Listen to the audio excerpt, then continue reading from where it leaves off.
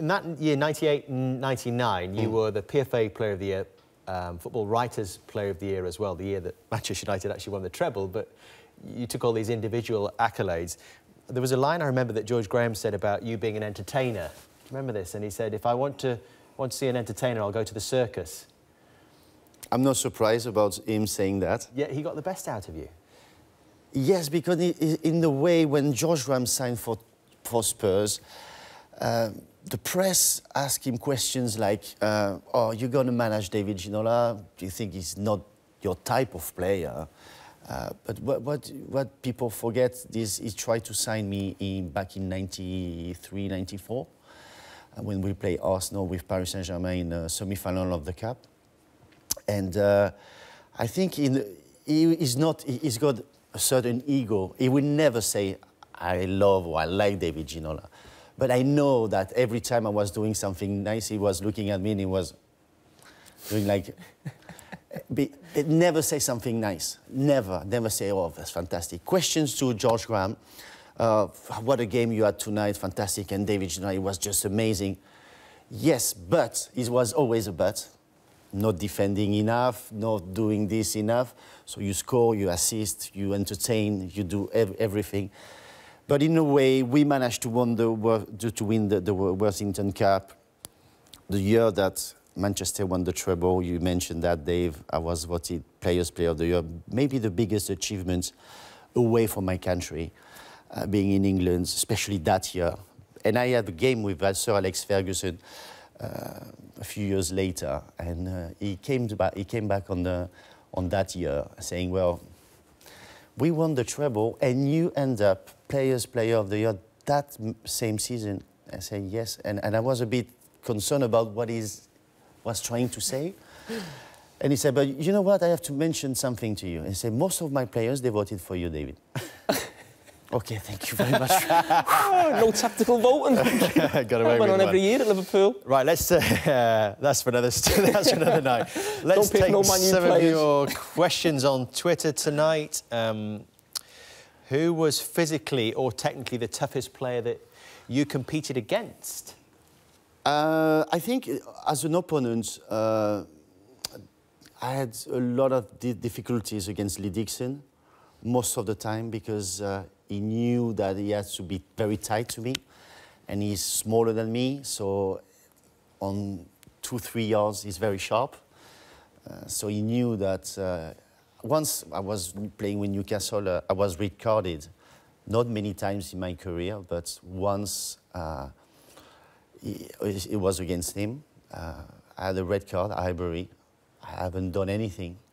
He was just tackling all the time, and, you know, pulling in a shirt and insulting me, French, beep, beep, beep, beep, all those words. And I didn't understand everything. Now I know pretty much the bad words because of that, actually. But Lee Dixon was the toughest one, probably. I mean, you played with some quality players as well. We've talked about some of those at Newcastle, on two at Spurs, like some George Weah as well. Who was the best player that you played with?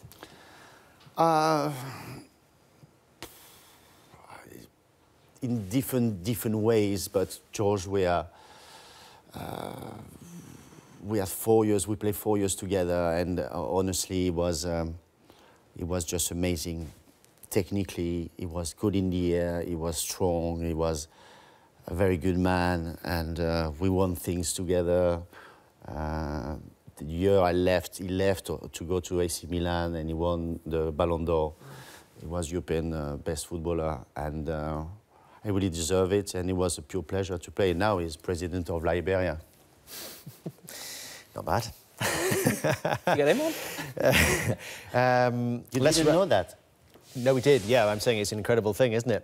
Beyond football, a little bit more than Jamie's managing right now. Maybe mayor of Liverpool in a couple of years' time. Why not? How much do you think you'd be worth if you were playing in your prime now? I mean, we were talking about this earlier, David. £2.5 million you cost Newcastle back then.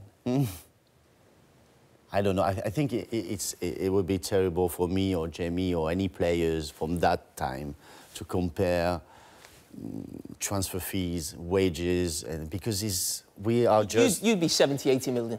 We're Yeah? just out of the time, of our time. I'm very concerned and very surprised how far it will go. Are we going to carry on like that until, I don't know, do we have to put a salary cap to make this, you know, more? Because in a way, the world is going in one direction and football is still going in the same direction. I like the fact that football is made for entertainment. I like that. But in a certain way, I don't see football entertaining as much as it did in the past. I can see that football is, I'm very concerned about the fact that tactically we are more concerned about being close in very tactical battles rather than giving the opportunity and the freedom for creative players to express themselves to the best. And that's my concern. I will not mind to pay people a lot of money if every weekend I jump from my seat and I say, because I can't do that. And this is why people who play football on a Sunday afternoon, they don't mind to see people earning money because they say, well, I can play any Sunday afternoon. I will never be able to do that because it's a proper job. This is proper talent. This is a gift. You've been under something and you have a gift. You ask me a question, you do that sometimes when you receive the ball and you go this way and you pass. I can't. I didn't work that because it's about instinct and football should be that. Creativity, instinct, you don't dictate things in football. This is a gift, this is something. When you receive the ball is your friend.